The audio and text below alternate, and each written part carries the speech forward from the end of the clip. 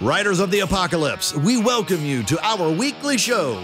When you leave a comment competing for the best comment of the week, don't forget to include your account name with all the right capital and lowercase letters so that we can find you and give you your well-earned gold. In this episode, use the environment. Down you go. It's not about the size. I go smash. In order to defeat your enemies, sometimes you have to use the world around you. At this point, every raider and their mother know everything about using cover and jumping off cliffs, but Exo Hit You Hard came up with something fresh. The player hits an enemy with a harpoon, drags them to a geyser, and then watches as they're being flipped over by the power of nature. When they're on their roof, they're much easier to deal with, you know? Tricks like that are also worthy of a lot of money. Here's your gold, survivor.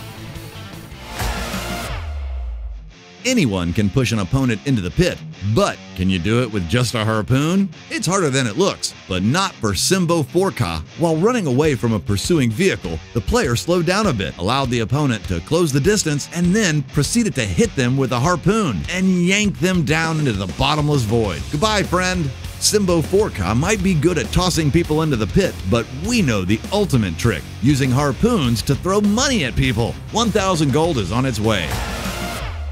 The size of your car is quite important in a lot of ways, but any vehicle, however small, can win the fight if it's in the hands of an experienced survivor. Harbisonel knows this better than anyone. He goes into PvE in a car that is barely there, and then uses it with great success on all stages of the raid, actively clearing objectives and engaging enemies. This little fellow is clearly not afraid of confrontation. It's no wonder that their team won, and he himself earned 1,000 gold at the Crossout show. Congratulations! Cars that can actually fly are not super common in the wastes. Rocket boosters eat so much energy that you barely have any left for your weapons or other equipment. But that was hardly a deterrent for Chris Jarvis, who went all in on their flying car. The idea is rather simple. Why would you want a weapon if you could simply grab an enemy, take them to the skies with you, and then smash them into stuff? It's awesome! And also profitable. 1,000 gold goes straight to Chris Jarvis.